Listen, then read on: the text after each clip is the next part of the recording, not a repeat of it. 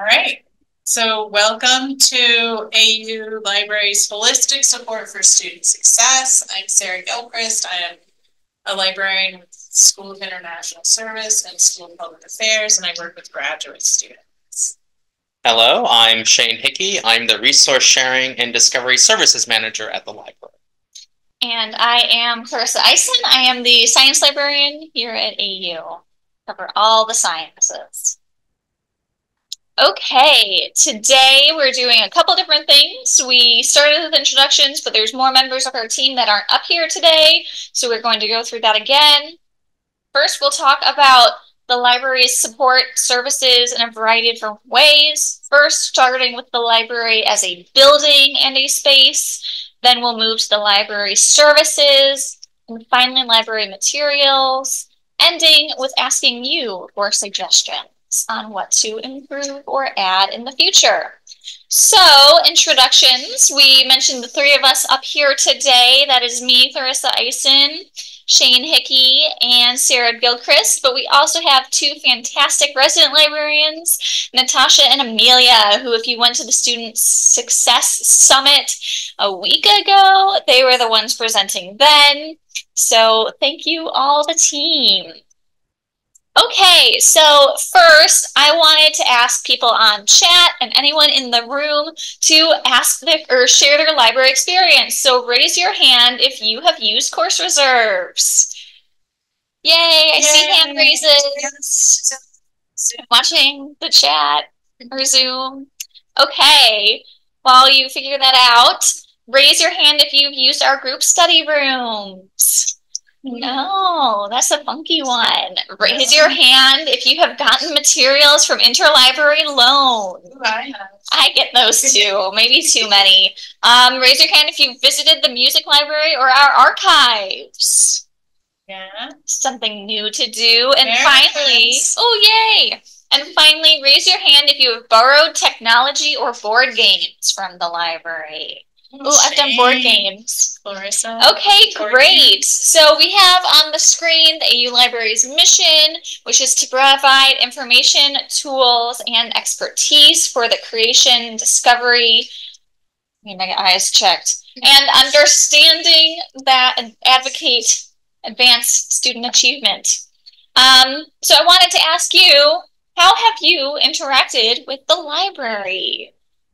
While we wait for people on chat, is anyone in the room? Maybe we'll just go through all three. Yeah. And we'll give you an option of which question do you want to answer about your library experience. How have you interacted with libraries? What do you like about the AU libraries? I love praise. Please praise us.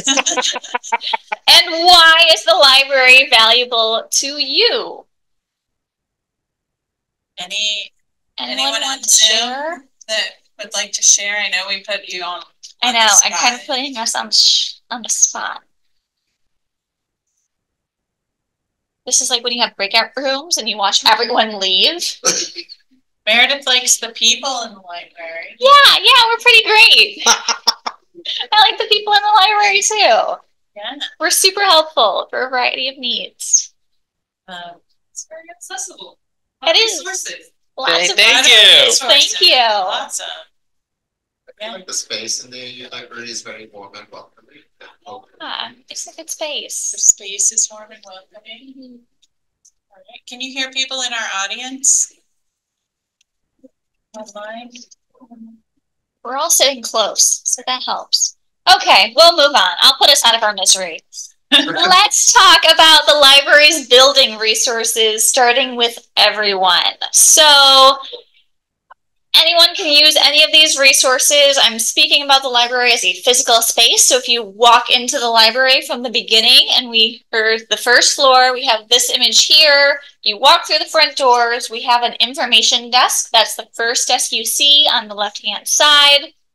The information desk will handle anything about the physical space. So room reservations, if you're struggling with printing, events, things like that. If you move further into the library, on our right-hand side is the circulation desk. This is where you would check out any materials, course reserves, board games, books, things like that.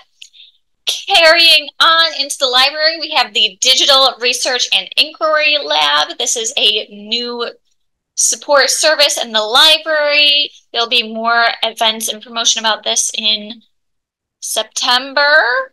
Don't quote me on that. And then we have tech support office all the way in the back of the library. So that's the first floor. If you went downstairs, we have the lower level maker space where you can 3D print, poster print, participate in a variety of crafts. The makerspace is a lot of fun.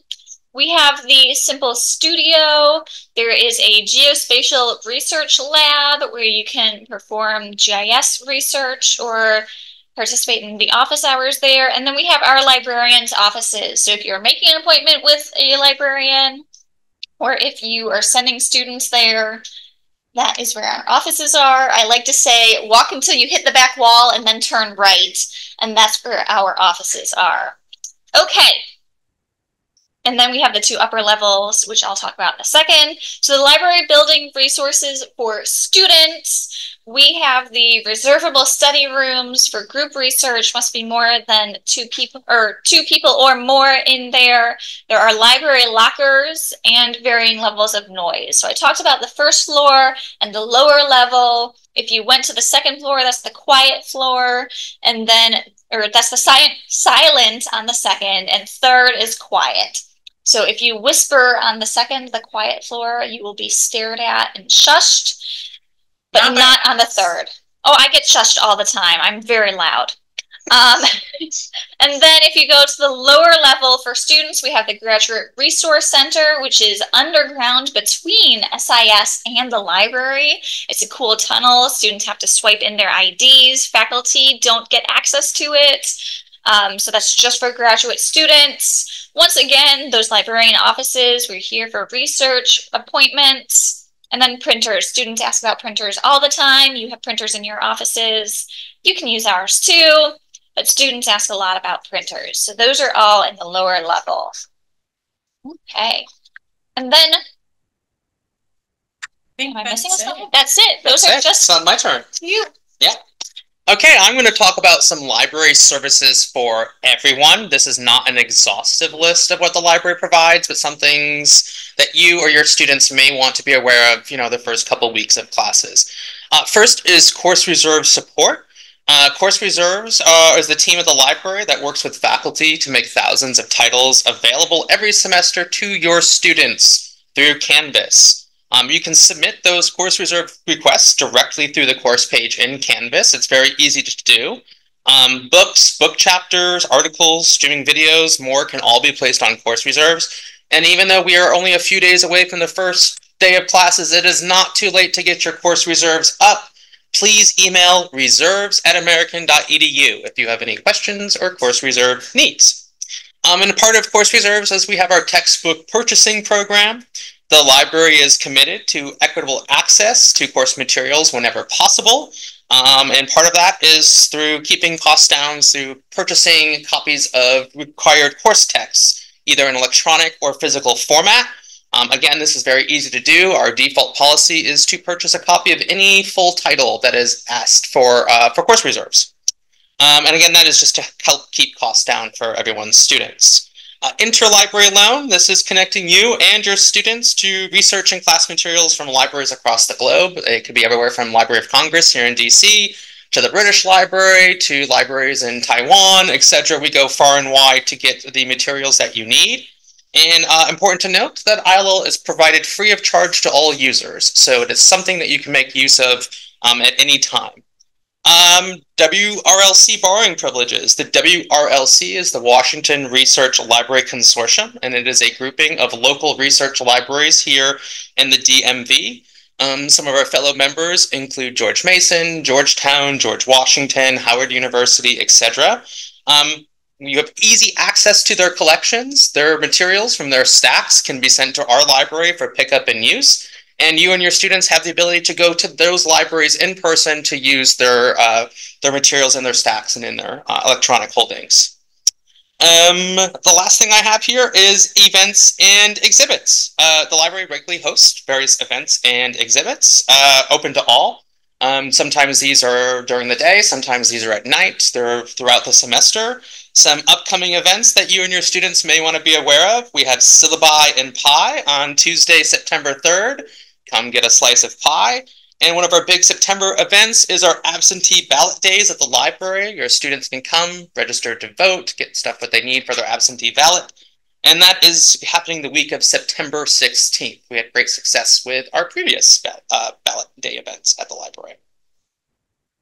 Okay, next I'm just going to review some library services that are maybe more specific to your students or you'd want your students to be aware of. Library instruction and workshops. Some of those events I was mentioning are actual workshops we host at the library. They may be instruction on various ways to do research. Sometimes they're about videography. They could be photography, how to use various AV equipment. The library does offer a variety of instruction workshops, and any of those events are listed on our website. We have Canvas tutorials and assistance for students. So maybe you have students who are new to Canvas, haven't used a learning management platform before. They can go to the library website and access a whole list of how-to guides on how to interact with Canvas, how to complete quizzes, assignments, message their faculty members, etc. We have research consultations, so your students can schedule one-on-one consultations with librarians, either in person or via Zoom for general research assistance. Also, they can connect with subject specialists. So if they're doing advanced research that is specific to a very niche topic or a subject area, they can reach out to science, SIS, etc., whatever they may be they need. And our last service what I'm talking about briefly is our new developing student book clubs. This is just one of the many ways the library tries to enrich student life here on campus. This is something that Amelia and Natasha, sitting our audience, piloted last semester, and they're expanding this year. We're pretty excited, and this is just one of the many ways the library tries to make student life a little bit more fun here at AU. And lastly, I'm just going to cover some library services that may be more specific to you all as faculty and staff. We have library instruction planning, so you can work with librarians to set up instruction sessions in your classes on things such as information literacy, particular research or class projects you're doing, and the librarians can work with you to tailor that instruction to whatever assignment or need you have with your class. Just like we have Canvas support for students, we also have Canvas support for faculty, and that support is pretty extensive. Not only does that include how-to guides, but you can meet with instructional designers that are assigned to schools. You can talk to someone in the Canvas office, and those guides are really useful. They'll show you how to set up your class, how to get your assignments into it, etc. And we also have the instructional tool design. So if you already have the course content you know you want to teach, but you need help figuring out how to get that presented in Canvas, you can reach out to an instructional designer, and there are instructional designers assigned to every school here at AU. Right. Now we get to the physical materials that we have and the digital materials that we have. And you probably already guessed that we have books, like most libraries, but we also have a lot of other collections that I think are really important to highlight for your own use or to communicate. We're open to the community, so these are resources that can be used by faculty and staff and students, but also researchers visiting from other campuses. If you haven't been down to the Spring Valley building, the archives and special collections are there, and we're getting new materials all the time. We include things like Peace Corps, the history of the university, primary source materials there. Also, AUDRA is our digital research archive, which is an online resource that includes a lot of materials like visual imagery, writing, things like that. I mentioned the board games collection, and that's one of my personal favorites, even though I haven't checked any of the games out, but you can check out pretty much any game that you've heard of, including Wingspan, which if you're into birding, might be a fun thing to try. Our Curriculum Materials Center is really a set of materials that are designed for people who are going into education. So it's about the K through 12 world, but it's also curriculum materials that are related to just instruction in general. If you have time for popular reading or leisure reading, we have a whole collection. of things. Maybe you just need to take a break from whatever it is that you're reading, or your students are tired of reading about chemistry and they need something else. The popular reading collection is really great. You can see one of our displays up here was a bunch of different types of materials that we have. So we always have a highlighted section and then a material selection. We also have a great selection of recordings and videos and musical scores in the musical library. Nobuo Matsuka, our music librarian, is a performer. She's also been curating collections on the DC punk scene and the go-go scene. So if you're not sure what go-go music is, go check that out at the music library.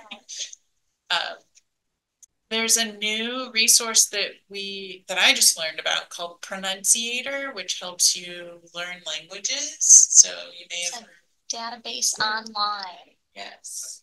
So like you've used it before. I hype it up all the time. Yeah. So if you're not sure what it is, like me, go check it out, try it out. If you're going on a trip because you just learned a new language with Pronunciator, we have travel books that you can check out. We also have a huge visual media collection, and a lot of that is down in the lower level. So videos, CDs, we have materials that you can check out to use that material. If there's something that we're missing from our collection, please let us know. And then when we look at things that are more specifically for students, we have things like laptop and technology loans. So you have to reserve these in advance, but if a student needs a laptop, we want to make sure that we improve accessibility by allowing people to come in and check out laptops for the semester. We also have things like calculators and different types of technology. There's a whole list when you walk into the circulation desk. And then we have some online tutorials like Credo Instruct. We've talked a little bit about information literacy today, and some of the skills that we talked about as librarians are available in short modules. So you can assign those to your students, or they can discover them on their own and kind of work their way and get different credentials that way. If they're writing materials for their theses or dissertations, we have both the theses and dissertations, including some on microfiche and microfilm, all of the ones written by people from AU, so they can get an idea of what that might look like. But then we have access to dissertations and theses through ProQuest that are written by people outside of the university. And students get a 6-week borrowing period, which is pretty good, and they can renew things multiple times. It's easy to do that online. And then when we're looking at the differences between students and faculty and staff, obviously faculty and staff have access to all the things that other people do, but you might want to take a look at our AI report. Our session that we just did was about artificial intelligence, and we found some really interesting things out about artificial intelligence and the information landscape. That's in Aura, which is our AU research archive, which contains materials that have been published by people here at AU. This is something that you might use in your own research. You could also encourage students to take a look at it. It's open access, which means that it's available. It also means that if you put your materials in there, you're going to get more citations. We mentioned the Credo Instruct tutorials, and faculty and staff have between 6 weeks to 4 months for their borrowing period. So it's a little bit longer depending on when you check things out. But same thing applies. You can easily renew things online. All right, so now we want you to share your ideas or questions or suggestions for how you think we should improve the library or things that you like about the library. So if you have your phone, you can use this QR code and it should open up the Padlet. Has anybody used Padlet before? A few people. Anybody in our Zoom? I'm going to switch over to the Padlet screen so that we can take a look here. Basically, it's a free platform where people can interact anonymously. You can also log in if you want to. All you have to do is click this little plus in the corner, and then a little box pops up and you can put your suggestions in there. We had some from our earlier session.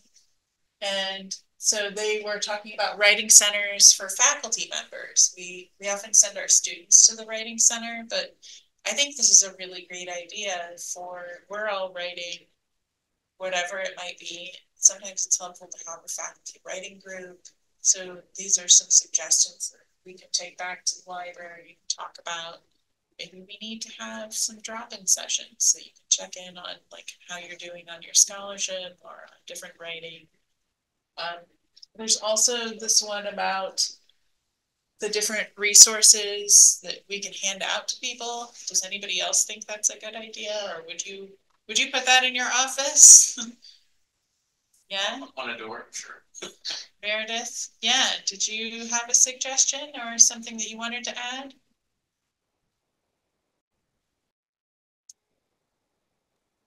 No, sorry, just reacting to the reactions. Sorry.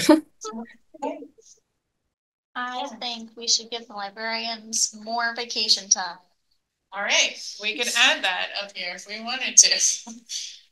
We are here, we're 12-month staff and faculty, and so librarians are here all year round unless we're on vacation. So come in and see us.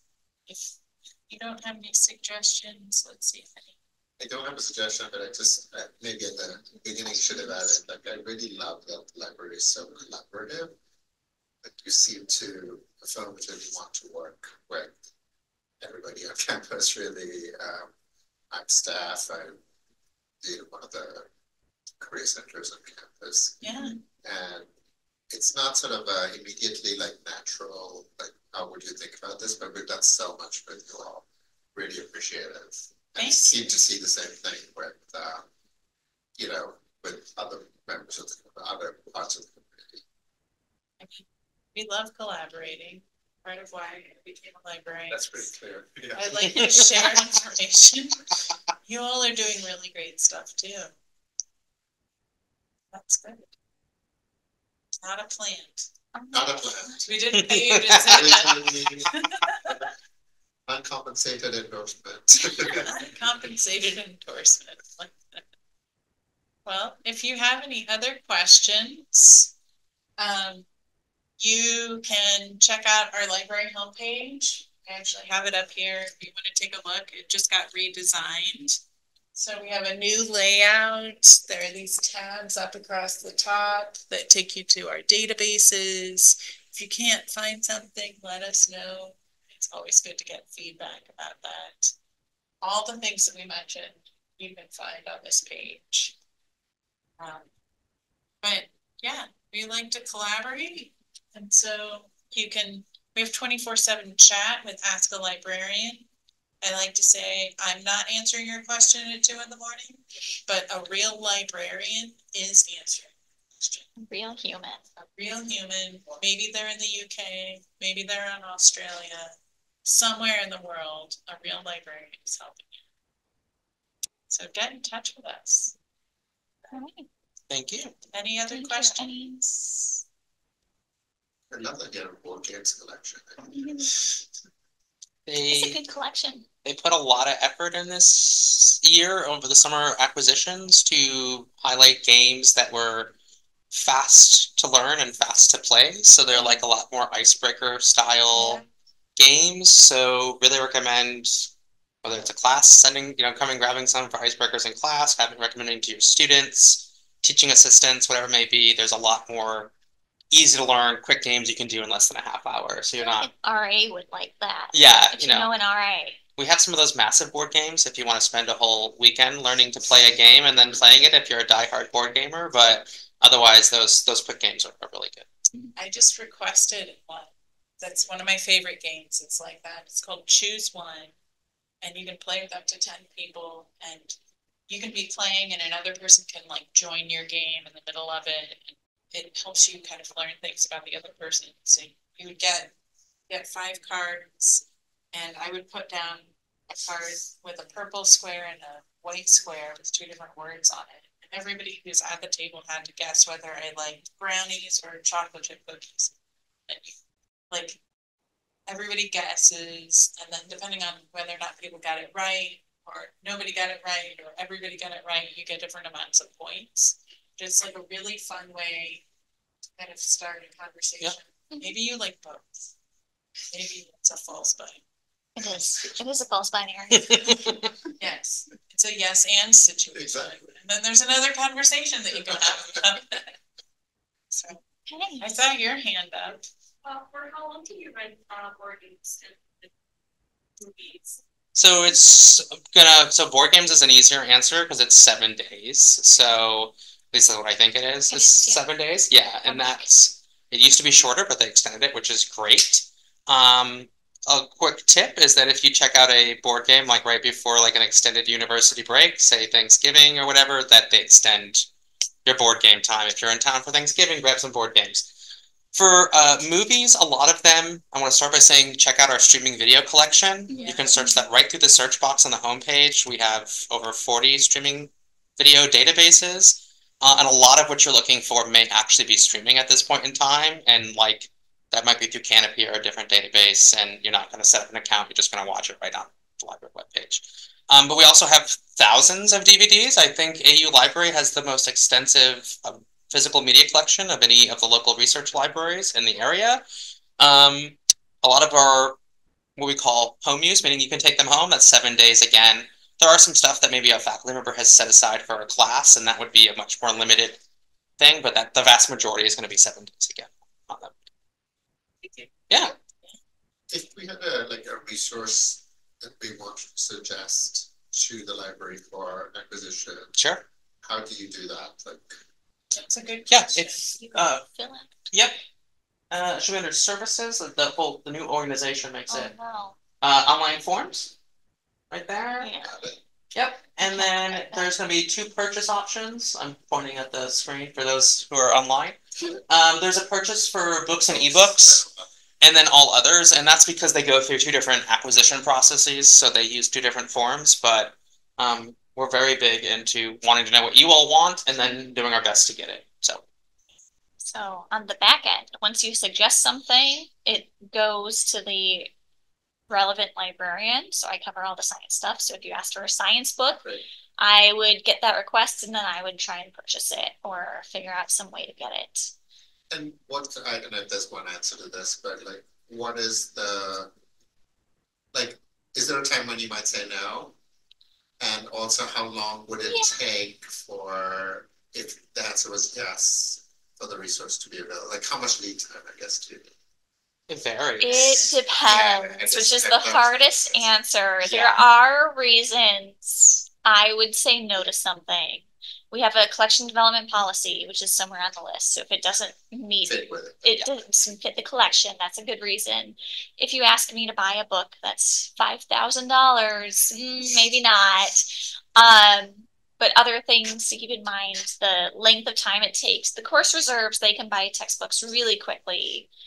My process takes longer, and it depends on if you need a physical book or an ebook, because the ebooks we can turn on a lot faster than getting a physical copy and making it ready to go on the shelf and then checking it out too. Yeah. I'm working with a faculty member, and we're getting books from a publisher only in Russia, and that has turned into an epically long Joseph Torino in the SIS, and that's turned into an epically long process. You have to just know that that's going to take you all year to wait on. Yeah. If it's sold in Barnes and Noble, it's probably easier for me to get to you. Yeah. We have to get it from Moscow. Right. Might be a problem. Those are great questions. Yeah, they are. Sorry, just had a quick question. Please. First of all, thank you all. Yeah. Very much. Yeah. My question was about information flow. So with students, I know just for me personally, I want them to engage with the library and all the resources. So like, when like let's say I've noticed that there've been some trial collections, Yes. that have sort of come up, and some of it was prehistorical. That I'm an SAS, some students might be really interested in some like colonial stuff that's being tested out. Is there I don't know, like a single place where you can kind of like, and same with events, a single place where you can kind of go like, here are new resources, here are things we're trying out, because if we try stuff out, then it's like, oh, like let's get that because people are interested. How do we know sort of what's new? So is it just going to be here, or is there like a specific? Well, there's a specific. Does this sort of make sense when I'm asking? Yes. Totally. Yes. So there's a specific spot to find the new and trial databases. That's going to be on our A to Z database list. Yeah. So scroll up. Look at some of the things that we have on our homepage, but if we go to the databases, go to the A to Z list. And then they're just on the scroll down. right-hand side, Yeah. right? I can't see me. You're doing great. Keep going. Keep going. Keep going. Here we go. There we go. Yeah. There's only a couple of them. We have a few. But also, in theory, as your librarian, I should be sending you updates. I've been trying to reach out to people who have specific interests when we do a trial, because there are so many faculty members in SIS. So this is a good place to check, but also check with us. Sure. And Shonda, have you met Shonda? Just email, because I teach 206, so yeah, we're in the classes. Shonda and I are the team for SIS, and then Olivia, Ivy, and I are the team for SBA. So we have a whole bunch of librarians. So yeah. Definitely just add, like, if they have like a database trial feedback form, if you like the database, fill it out so the librarian who's managing the trial is aware that you used it, you like it, you want to see it added to the collection. And this is also part of that process. Like there was actually a database, a subscription that one of the SIS professors wanted to add recently, and you're having a little trouble with the publisher of library terms. And so it took some time for us to kind of figure out a contract that worked. So sometimes it's fast if it's from Barnes and Noble. Sometimes there's contract negotiation that has to happen. We might actually, but yeah, when in doubt, send us an email or fill out the request form, and we might say yes. Usually we try hard to say yes. Yeah. We try really hard to say yes. I've been working on getting a book for a faculty member for like 2.5 years. Yeah, the publisher won't sell me just one title. No, I know. They want you to buy all of them. They want us to buy like $10,000 worth of books, not just $1,000 worth of books. See, there's all tricky things. Yeah. But anyway, but every publisher is different. Are there any questions from our Zoom participants? Can you see the chat? Let's see chat. Oh, wait. Go for it. Okay. A question about the book club. When do they meet, or when they're going to start meeting? That's a wonderful question. So we just piloted the book club back in the spring with some of our student employees. They're called like the Library Student Advisory Council. So they give us a lot of feedback and suggestions on like ways to make it more accessible to you all. So we're currently like meeting with some different people in offices and trying to get that on the ground running. But our hope is to like really do it this fall, and having it. Even though we would be like facilitating it, we want it to be led by students. So you all would like pick the books and maybe facilitate those conversations as well. And we just want to like hang out with y'all and read books too. So keep a lookout from follow the library's Instagram. Yes, the social media will tell you. Yeah. Yes. Do you have any ideas for books? There's a lot. Depends on the interests of people like the have some suggestions. Yeah, thank you. I will say, if you ever want to talk about books, just come down to the lower level and find the library. Likely to have a Most of us suggestion. can read. Yeah. Sometimes I can't. Well, these have been great questions. Thank you all for coming. Thank you. Thank you. Hope you learned something new about the library. Board games, 1 week. Tell everybody that you know. Check out the newspapers too. Oh yeah, newspapers are neat.